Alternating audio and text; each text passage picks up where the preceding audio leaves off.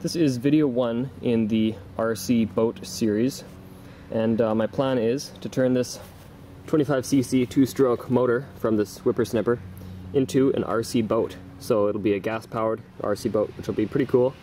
I'm thinking about, making this thing maybe 4 feet long or so, 4.5 feet including the rudder. So it's not going to be too big, and this motor it's not huge, but it's big enough. It'll give me lots of power.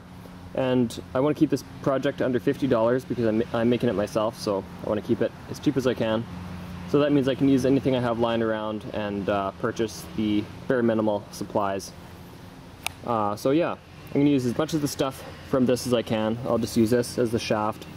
I'll strip the hardware off the end and just plug it into wherever I decide to chop this off at, probably around there, a couple feet out from the main head.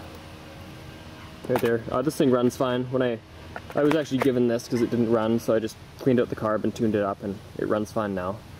Yeah, what else? For the hull, my plans are just to use some 1/8 inch plywood or something similar, and just basically look online and find a decent hull design, and just steal that from somebody else. And let's see, what else? I have all the radio equipment from my other RC cars, as you may or may not know, along with servos and battery packs and that stuff. I'll just stick that in like a Tupperware container to keep it waterproof. And for the propeller, I'm just going to buy something online because I don't feel like making a propeller.